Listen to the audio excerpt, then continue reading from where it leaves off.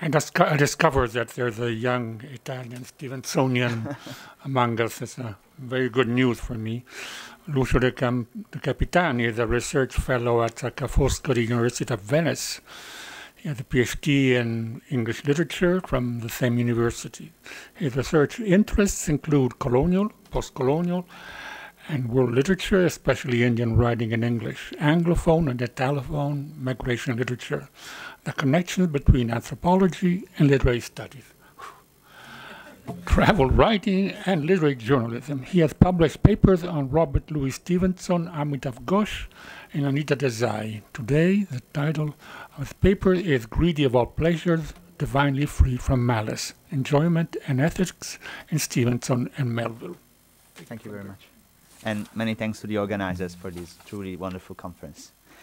Okay, so as you can see from my title, this paper is attempting to put together Stevenson and Melville.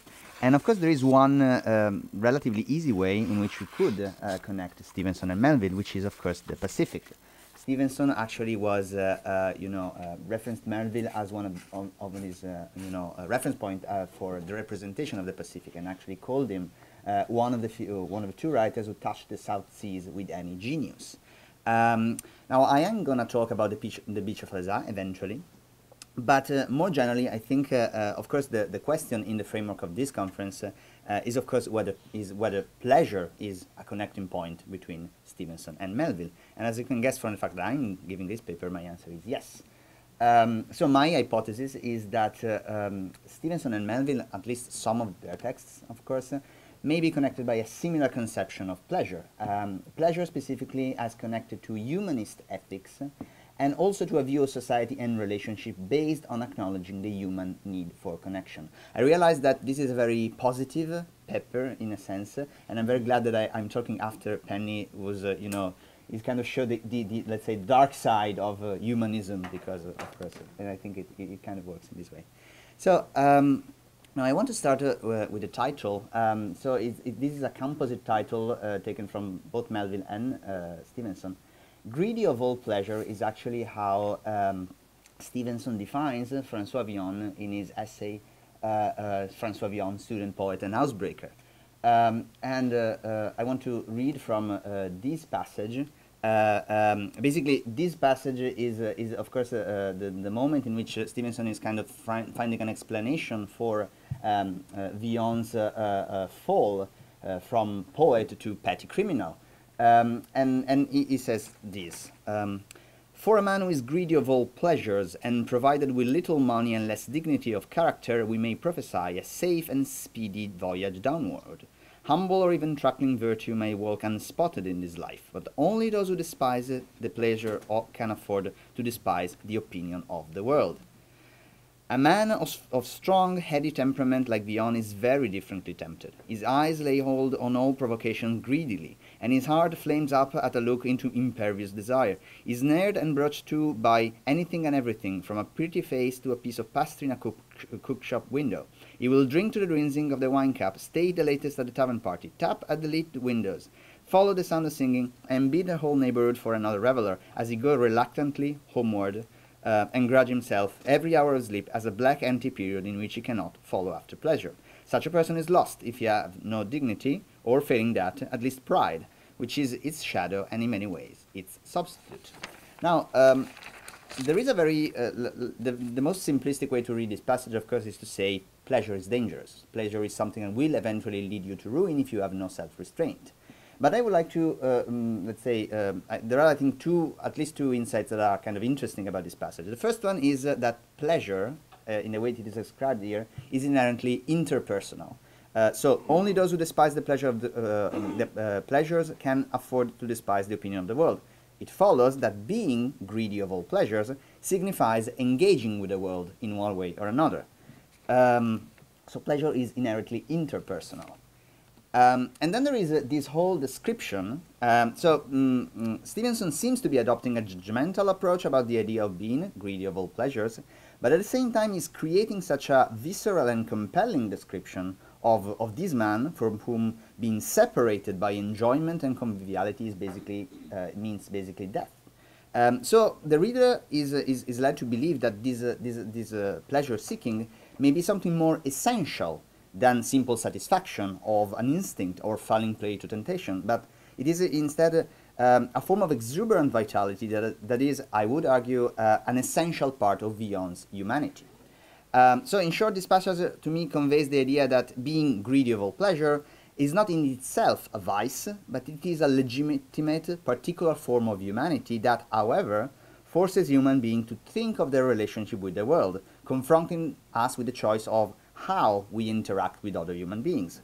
So basically what Stevenson is asking us is, how do you engage with the world through pleasure, and more importantly, to what aim? And this kind of leads us quite naturally to Melville, because if we look at Moby Dick, of course we have the character and narrator of Ishmael, who could be defined as greedy of all pleasures in many ways. So he's this curious, enthusiastic character, willing to explore, willing to experiment, and willing to know more. But he also offers us a specific connection between pleasure and an idea of social renewal, which is a way in which you interact with the world through pleasure, I would say. So there is a chapter, a very infamous chapter in a sense of Moby Dick, chapter 94, called A Squeeze of the Hand. And what's happening in this passage is basically that the sailors are being tasked to, the sailor of the Pequod are being tasked to squeeze lumps of condensed spermaceti into a fluid substance. And this is actually a very gruesome business in reality. But Ishmael kind of transfigures all of this process into a kind of uplifting aesthetic experience. Only that the imagery he decides to use is decidedly not a spiritual one, is decidedly profane. And he alludes to pleasures that are not spiritual at all, or maybe are spiritual in a different way. As I bathed my hands among those soft, gentle globules of infiltrated tissues, I felt divinely free from all will or petulance or malice of any sort whatsoever. Squeeze, squeeze, squeeze all the morning long. I squeezed that sperm till I myself almost melted into it. I squeezed that sperm till a strange sort of insanity came over me, and I found myself unwittingly squeezing my co-laborers' hands in it, mistaking their hands for the gentle globules. Such an abounding, affectionate, friendly, loving feeling this avocation beget, that at last I was continually squeezing their hands and looking up into their eyes sentimentally, as much as to say, "Oh, my dear fellow beings, why should we longer cherish social acerbities or know the slightest ill humor or envy? Come, let us squeeze hands all round, nay, let us all squeeze ourselves into each other, let us all squeeze ourselves universally into the very milk and sperm of kindness." So this rather cheeky passage, I would say, is unequivocally, on the one hand, a joke, a phallic joke or a metaphor of queer sex or sex in general, or masturbation, whatever you want. But I would argue that on the other hand, it can also be read very seriously as a statement to be taken at face value. So it is a statement about how sharing moments of pleasure and mutual enjoyment will eventually foster a relationship of love and build a better alternative society. So the idea is that pleasure is a constructive force, or at least some forms of pleasure are a constructive force to build a better society and construct new social bonds. So my argument for the rest of the paper is going to be that both Stevenson and Melville are interested, I would argue, to explore ways in which it is possible to be at the same time greedy of all pleasure, like Villon, and divinely free from malice, like Ishmael, which means, in my reading, a combination of the openness to the sensuous, to the pleasurable and the erotic, as a legitimate path to express one's humanity, while simultaneously reaching empathy, connection with other human beings, or even changing society, as well as cleansing oneself from hatred. In other words, the idea is sustaining an ethical and hedonistic stance at the same time. And I want to explore this idea a little bit more by confronting let's say, two episodes. The encounter between Ishmael and Queequeg, the Polynesian harpooner that becomes Ishmael's best friend, and the encounter between Uma and Wilshire in the beach of Alesa. So I've chosen this illustration, is a recent illustration by two illustrators called Vittorio Maderna and Federico Piatti, and is for a children's book. And although it is a very innocent picture in a way, I think it captures some of the themes that I wanted to discuss. So that's why I've chosen this one for talking about this passage.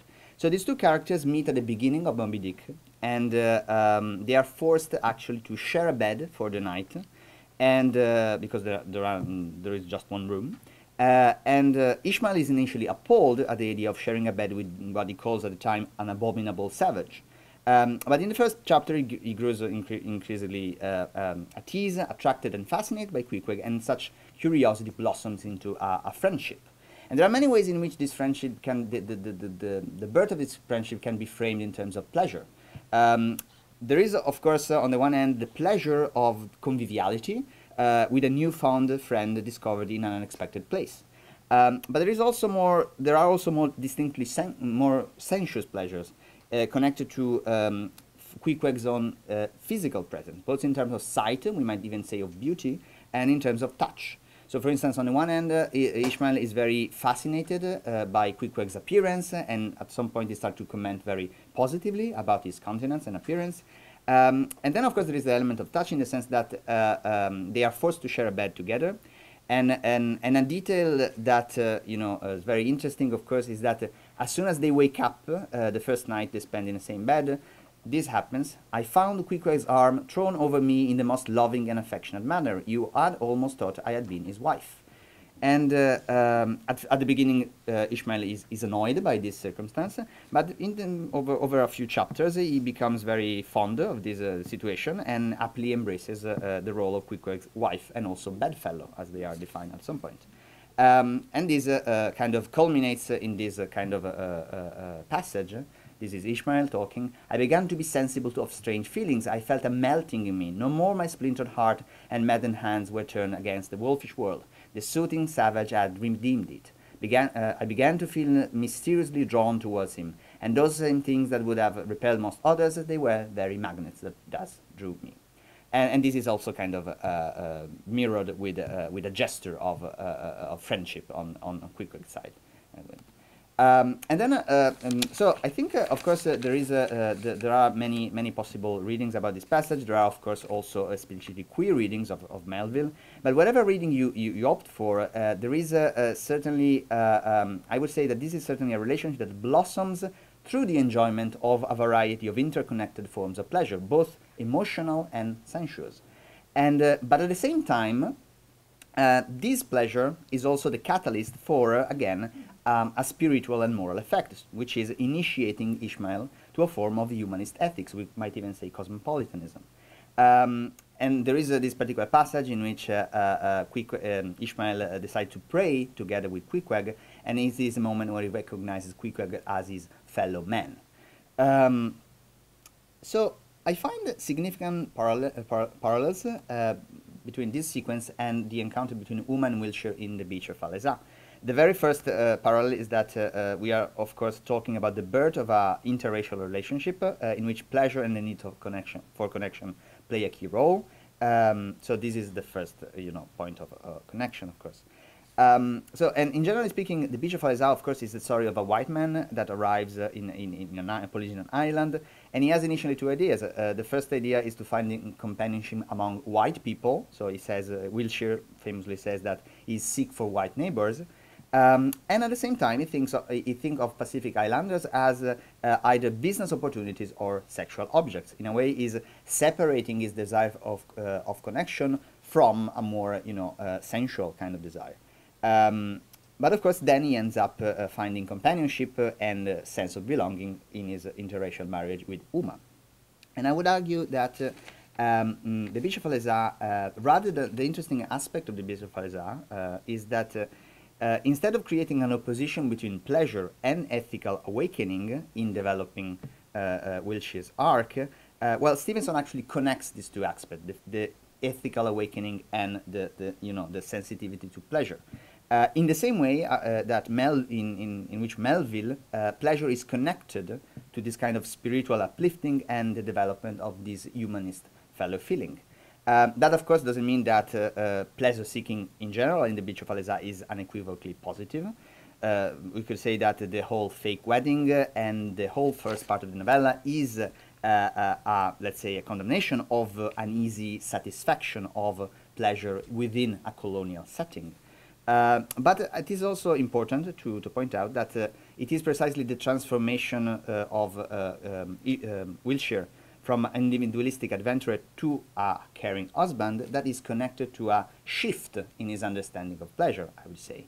So we shift from an attitude of, we could say, predatory colonial pleasure to an idea of a shared pleasure, of pleasure as an instrument of connection.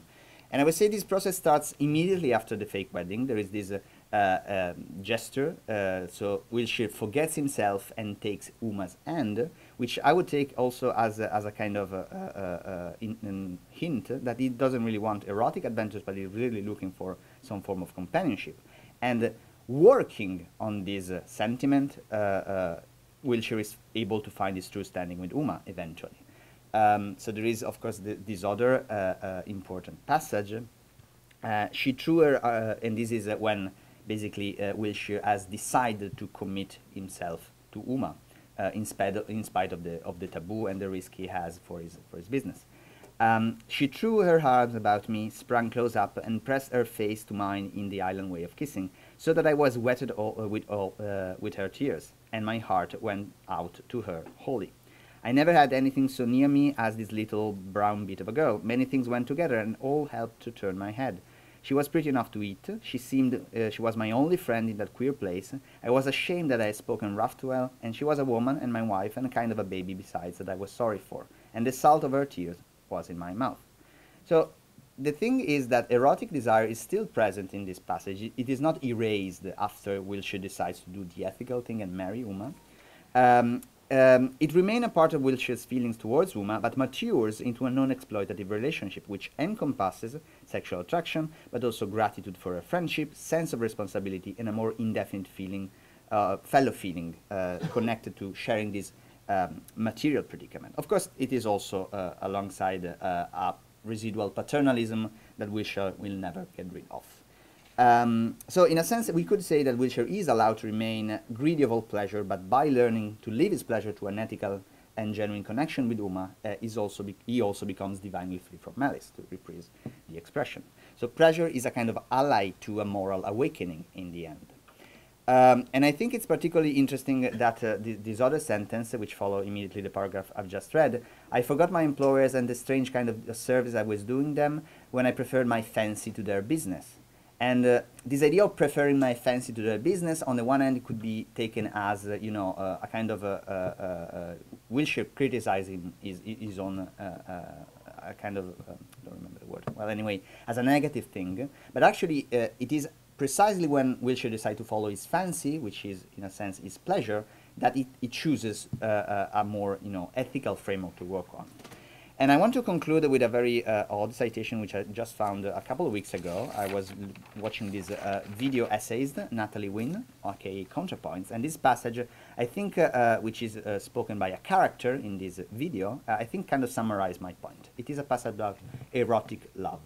Erotic love is not aimless pleasure-seeking, it is longing for connection, for recognition, for wholeness, to traverse the lonely void that separates us from each other, to liberate repressed energy, to feel alive. Love is not in the flesh, it's not temptation, it's nothing like the urge to punch someone in the face, it's nothing like being an alcoholic, it's not a craving, it's a yearning. But you people don't understand that, because you are vulgarians, you have no sense of humanity, and you have no sense of the erotic. So what I would argue, of course, is that Melville and Stevenson, they are both interested in connecting, of course, the sense of the humanity and a sense of the erotic. They both explore how pleasure is not inherently sinful. It is something that is essential for human beings, but it can also be uplifting and spiritual if it is connected to a sense of humanity. And thank you very much.